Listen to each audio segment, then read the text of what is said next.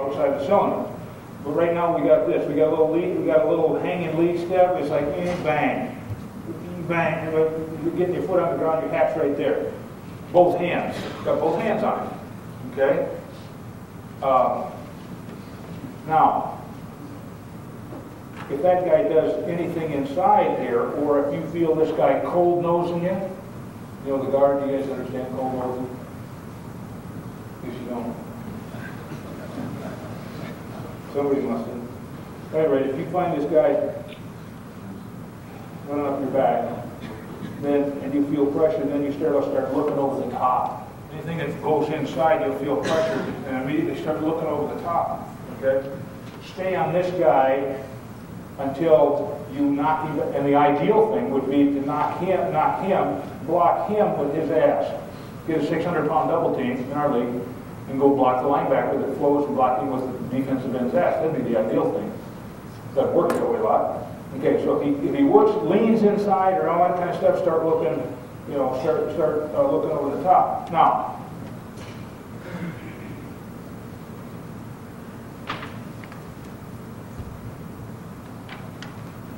no, I can't do that one yet. I can't do the center bump yet.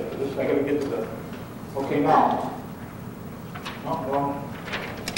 Okay, now if you're still on the onside, you're uncovered with normal depth and width, which is the thing that I'm talking here. Okay? Normal depth and width is, I don't know what that, we'll come to the other thing, the overlap technique here in a second. The uncovered, the uncovered guy, you got normal depth and width of the linebacker, the width of the down guy, a normal situation like we got. Yeah. You got a normal situation like this right here. He's kind of in a normal position. He's in a normal position. You don't know what they're going to do, okay? When you have that, you're going to take a drop step, get the arch of your foot in the ground, your right foot, okay? Stick the arch of your foot in the ground. You're going to cross over, okay? And you're going to run a course. Your landmark is to piss on the foot of the defensive end. I told you I was going to get so we pissed on somebody here. So you're going to piss on the foot of the defensive lineman.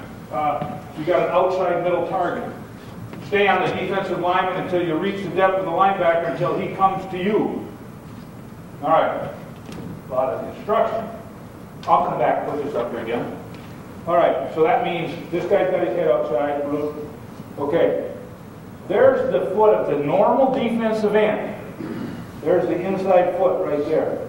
Drag your... What? How's that? Good, thank you. Is my shoulder in the way? Okay, so what you're going to do is you're going to take a drop step, cross over, run a little curved course, and that's your landmark right there. What you're doing is you're figuring that this guy's going to see the axe in the backfield. You're planning on that guy flowing in a normal manner. Okay?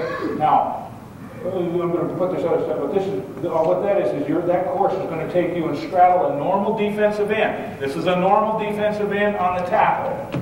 On that normal defensive end. Go piss on his foot. Go piss on the foot where it was. Okay, if he was normal. Okay? Okay, so that's for that part. Go back to this deal. See the linebacker feel the pile.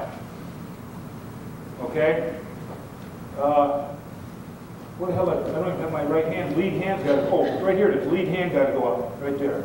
Drop step, crossover, lead hand goes up. I said that. I showed you that guard. He went boop like this.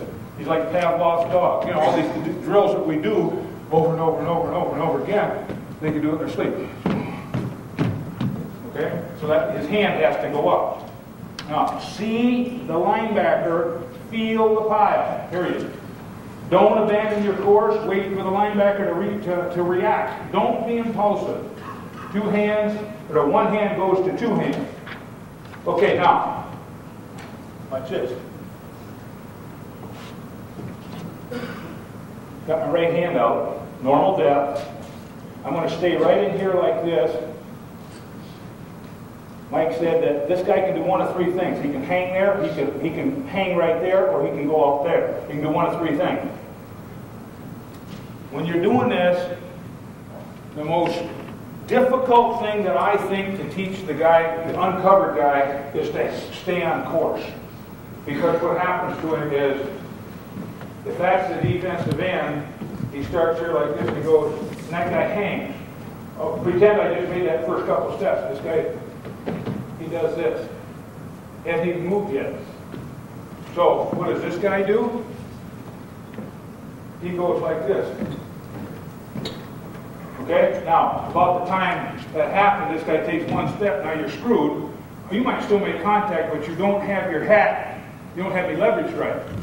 You don't have me covered up. So what happens is I come forward like this, now you have to turn me here. Now the ball carrier has to run here. Okay? No, you don't want to do that. Yes, slow yourself. It's like the ball carrier, slow yourself down. Don't be in a big hurry. I mean, I'm not saying waddle and creep. Come on. Come on. Now, if you want to hang there, when I get to when we get to the boom, now there's a big hole here. Okay. Remember, I said one hand, and then the other thing I said was one hand goes to two. That was the first thing he can do, is hang back. The next thing that happens is that the guy flows. You start into that thing, and he flows, and he attacks. Boom. You got your head there.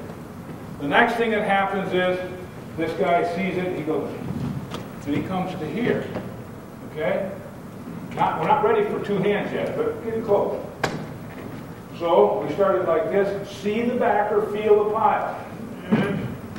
He starts in there. I'm starting to go into two hands now. He hangs there. Let's drive this guy right back into it. Okay? Now I've got two hands on it. All right? If he flows over the top, then this guy feels it. One hand goes to two. Just like the guy that's got the covered guy. He's going two hands. That guy goes inside a little bit.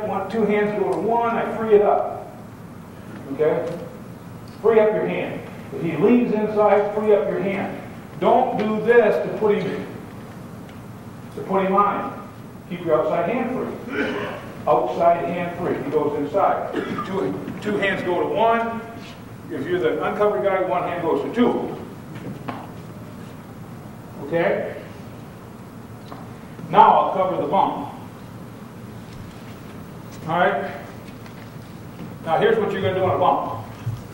This guy's going to, remember I said he's going to block back like he's got his head on the wrong side and all that stuff. He's going to do the same thing. Center, when you're going to get bump help, I call it bump. And that's what we say in the game. The center doesn't think he can get him, so Kevin says bump. Okay? And so when he says bump, now he knows he's by himself, or he gets help later. Right now, footwork does not inside footwork. Okay? Take outside footwork, take a drop step, and then jack his shoulder up with your shoulder, and then go to the back. So it looks something like this. You're playing this to center. The chair is the offset nose man. Okay? And so the guard, and can you guys see the tree? The tree is the linebacker. That's about where the linebacker is. Okay? So you'll get an idea. You're going to see my body move when I got to get to that guy, but I got to help the center with this guy. The center's got really important. Just because you're getting help, don't shorten up what you're going to do. Try blocking by yourself. We're just going to give you help. Snap the ball. I'm going there. Okay, that's where I'm going. This guy here is going to go like this. Whoop, and take a little drop step. I used to call it a rocker step. Rock back. Let the center come. Here comes it. You got me now? You got where I am? Okay, this guy does bang, and there he is. There's the shoulder. And I'm going to take the point of my shoulder right there. I'm not going to give it a forearm. I'm just going to jack up the shoulder. So I'm going to go like this. That's all I'm going to do. I hope I got my knees bent a little better. But since I'm as old as I am, I can demonstrate with straight legs.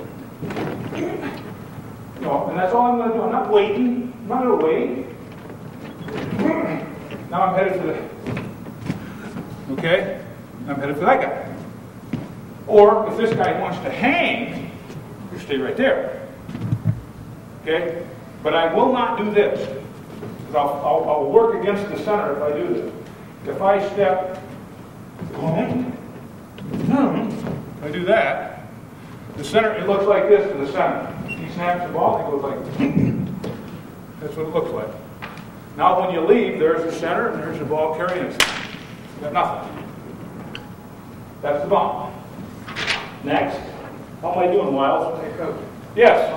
When you bump them, how does that change? Does that change the tackle at all? When you say bump, the tackle now is by himself. Right. I mean, his landmark, what is this? Outside number. I mean, outside number. He's going to put his hat in the outside. He knows that he's got to slow himself down because he can't get whipped. 5-4, he's just going to take him inside. Take him wherever he goes. Trust me, if you get real good at it, it starts happening a lot. I've ricocheted a bump off into a slip. I've ricocheted that. I work on it a lot because our own defense, they'll tighten this end up, offset the nose. We need help there. This guy pinches. The doctor does that. Ain't pretty, but you get the